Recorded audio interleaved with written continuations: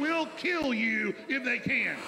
God's law is greater than man's law. Religiously stoked hatred threatens humanity everywhere across the globe today. Violent clashes have erupted between neo-Nazis and counter-protesters. And it is very alive in our America as well.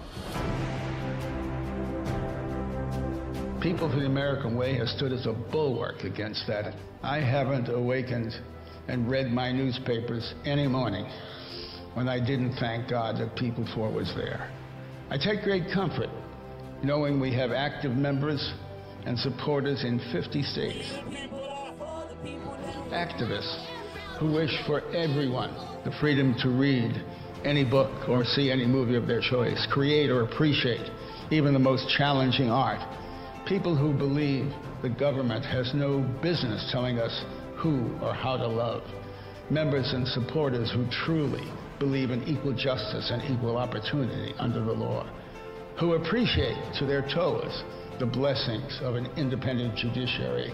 We are the spiritual heirs to those Americans who struggled to end slavery and segregation. And we are the spiritual heirs to those who conceived of and fought for just about every bit of social legislation in the last century.